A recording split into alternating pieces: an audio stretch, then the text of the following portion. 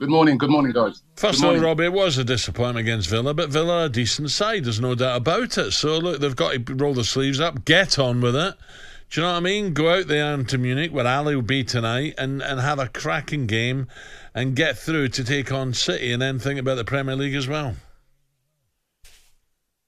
Yeah, no, this is a massive game tonight for us. The Villa game was a setback, but I'm with Ali. You can't write us off yet. We still got a great chance in the Premier League, and it's going to be really, really tough today. I'm over in Munich at the moment, and looking forward to the game tonight. And I take a lot of heart from the results last night. Both teams that came back last night weren't expected to go through, so we got a great chance. Robbie, tell me, Go on, Ali. sorry, it might sound a crazy thing to say this, but they did me a little bit. Did Bayern surprise you in the first game? Because, and it's a kind of strange question to ask about one of the biggest clubs in Europe, but just their form beforehand wasn't great. But I thought, I was quite, well, not very impressed, but I was quite impressed with the way they came out, particularly the performance of Sane and one or two of their players. And to that extent, they did surprise me a little. Yeah, no, they did. They played very well on the night, Bayern. You know what I mean? And I thought, defensively they were really good. But I think we made too many mistakes in that game, and they showed that if you make mistakes against top quality sides, you're going to get punished. We've got to cut those mistakes out tonight, play our game, and I think we've got a great chance. What about no? Without the what? I don't know the extent of the injuries, but just looking at Sky and looking at some of the feeds coming through, it looks like City are at full strength tonight. But Arsenal, Odegaard and Saka, they'll monitor the situation. Is there a chance they won't play, Robbie? Do you know anything about it?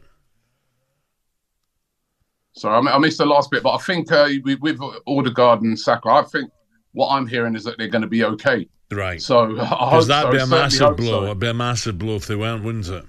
Yeah, they're vital. They're absolutely vital to us tonight. And as I said, I've got I was feeling a bit down after the Villa game, but since getting over here in Munich, I've got a good feeling about tonight. I just feel that after those games last night, it shows. You know, what I mean, these ties are not over yet. And I've just got a funny feeling tonight. Tonight's going to go to penalties. I don't know. I've just got that feeling. I think Bayern are going to have to be more on the front foot.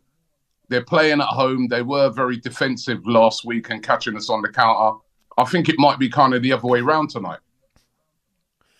Robbie, tell me, and we're all experts, myself included, we're all experts after the game. The game at the weekend, did it surprise you a little bit? It did me. He didn't start with Jorginho, and you could also perhaps say Martinelli might have been a little bit, unlucky not to start on the left hand side in place of Trossard, who has been doing well. I do accept that, but did the team selection surprise you a little bit at the weekend?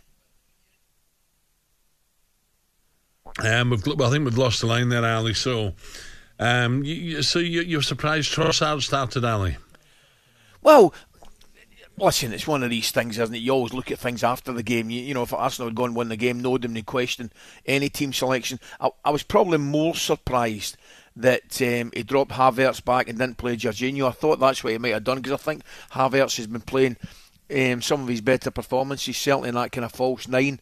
And I thought at the weekend I was a little bit surprised that he left Jorginho. I know he brought him on for Jesus late on in the game. I was a wee bit surprised in that team selection. But Alan, it's like anything else. If Arsenal win the game, we're not talking about any sort of team selection. Do you know what I mean? Yeah, well, just looking ahead as well, obviously Manchester City have got Chelsea in the Cup.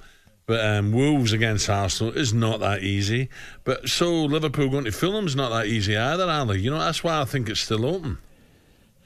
Of course it's open, Alan. Absolutely it's open. The only thing you would say, and the many times have we seen it, out of all the teams at the top of the league, if there was one team you would put your money on and go and win 7-8 games in a row, it would be Manchester City, yeah. because they've done it before. They've got previous at doing it, and they know how to do it. The importance of knowing how to go over the line cannot be underestimated. Manchester City know how to do that in spades, and I look at the performances at the weekend.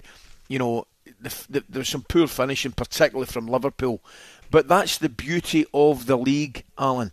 That's why it's the best league in the world, because if you're not bang at it, if you're not 100% focused, or if you're not clinical in front of goal, then Crystal Palace and teams like that will beat you. I mean, the Aston Villa ones, I don't think it's a massive shock, Alan, because Aston Villa are a good side. They've already beaten Arsenal at home. They've beaten Manchester City at home. They're a good team. And teams like Palace on their day, with guys like Eze and Elise, are more than capable of providing a shock, and they did that at the weekend. On AM, on DAB, via the talkSPORT app and on your smart speaker.